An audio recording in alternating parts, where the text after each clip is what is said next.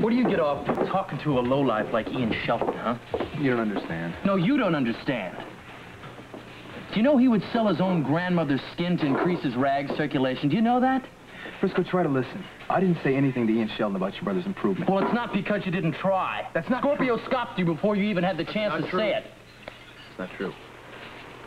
Look, I know the importance of not saying anything about your brother's improvement. Do you know why it's important? Yes. But you still don't care, do you? You'd probably do anything to get your name in the paper, wouldn't you, kid? Look, I wouldn't jeopardize your brother's life. Well, then what the hell were you trying to do? Nothing. Yeah, well, then why don't you just come out and admit it, okay? Because I didn't do anything wrong. Why don't you just come out and admit what's really bothering you? What's that? Just because you're having problems with your love life is no reason to take it out on me. Let me tell you something, Frisco. okay? Will you excuse us? Oh, gladly. Orderly to the 7th floor with a wheelchair stacked. They don't hear. Orderly to the 7th floor with a wheelchair stacked.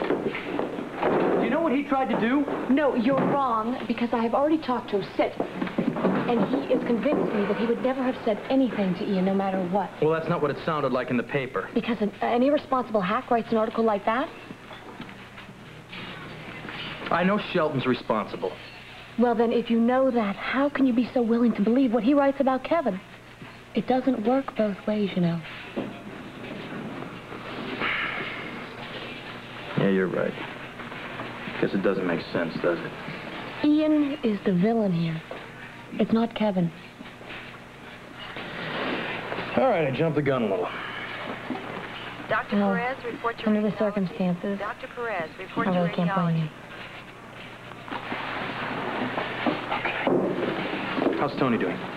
He's doing great. I took him for a ride in the wheelchair today. To tell you the truth, Frisco, he should be at home in no time at all. Let's just hope Shelton doesn't find out. Come on. You're assigned exclusively to the Jones story. I want you to get as close to... What's that? Where? This here, some sort of desk. That's where the truckers pick up their bills of lading. You know, I talked to a lot of those workers down at the warehouse, right? Look here. They told me that Slater spent a lot of time right here. That's the Mexican cargo area. Yeah, beginning to see a pattern. It's just a slight one. Well, let's see if we can't darken the outline a little bit here, okay? How? I'd like to browse through this area. You think you could arrange a little bit of a tour for me? Yeah, I think I can get you in this evening.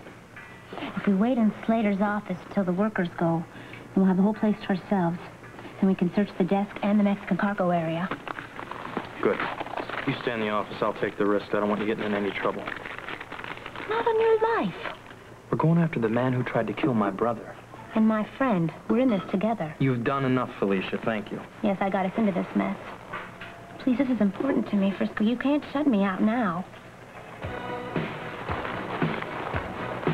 All right. You asked for it. I'll be back.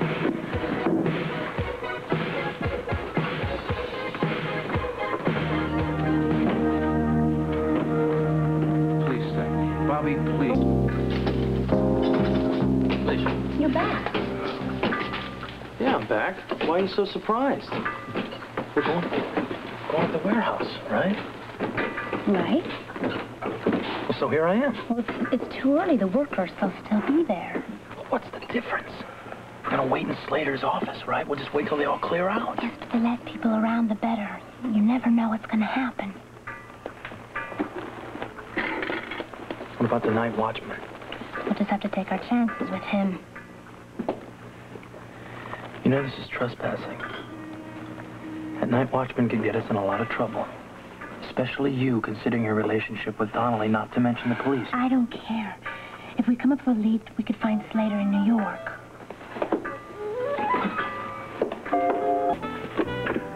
There's nothing creepier than a dark warehouse. How about a cemetery at night? You're right. There's... Who's there? What are you doing here? I'm sorry, Who are you? Charlie, my name is Felicia Cummings. You've probably seen me around here before. No, I haven't. You haven't? Well, that's strange. I work for Mr. Donnelly. Your boss? Yeah, he's my boss. Oh, mine, too. I'm on a special assignment. I'm part of the medical ship project. Oh, sure. You know Matt Hines? Yeah. Mr. Donnelly set me up in his old office. Oh, I see. You can verify this if you want to with Mr. Donnelly. I'm doing inventory for him, and I need to find the cargo area. If you could show me, I really need someone to show me. That would be great. Well, that's me. Mr. Donnelly said you'd be very helpful. Well, it's a little complicated, but we'll get you there. You follow this corridor all the way down, almost to the end. And you see a sign, a post, painted green on the right. That's when you turn left. And you go down and you jog on the first turn, go all the way down till you hit a sign. It says Bay G. Got it? Bay G, yes. Thank you very much. You bet.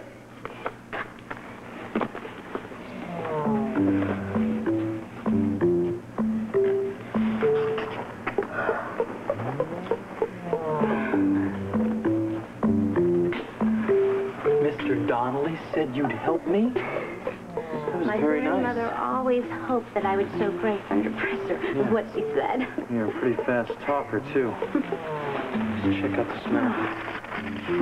Give me the flashlight. Let's see. That's the big cargo area. Yes, right there. Okay. There it is, Frisco.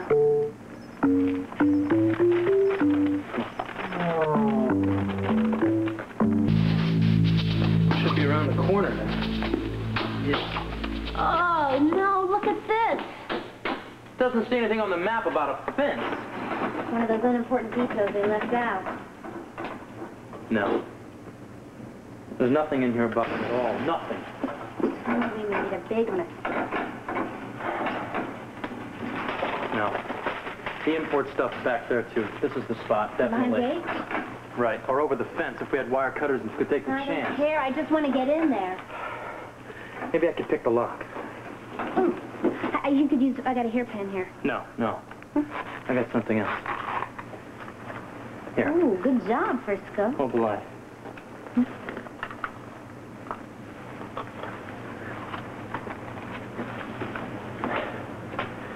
See if this baby will work. Thank goodness you had the foresight to be able to bring one of those. Give me the light. So much for foresight. What are you? We got him! Repeat, we got him! What are you two doing here? The question is, what are they doing in this section? I thought I told you You to... did. He did. He did. Well, I can't believe you did this. You didn't help him. What are you talking about? Well, this man was giving us instructions on how to get to the cargo area where we keep the medical ship, and I thought this was the place. It's not. See, I told you Well, that this I wasn't... got mixed up. What are you doing here at this hour anyway? Well, I had to make sure the equipment had arrived, and I wanted to do inventory on it, so we tried to get to this gate open. I thought this was the place. You know the rest. I mean, the alarm and everything. Yeah, pretty stupid. Yeah, well, I think you should call it a day. Get Sean to take you down to the medical loading zone tomorrow. Well, it is getting pretty late. Well, I've got the time. Don't you have any paperwork to do? Oh, yes, I have lots of paperwork. Well, and why don't you do the paperwork tonight, and you can do the inventory check tomorrow. Maybe I should. Yeah. You think you can find your way back to your office? Yes, yes, I'm sure I can. Good, good. I want to talk to you about policy. Sorry. More than all I did was...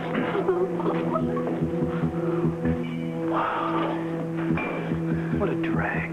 My heart was beating so fast when I heard that alarm, I thought I was going to have a heart attack. Come on. Hurry, I gotta rest. If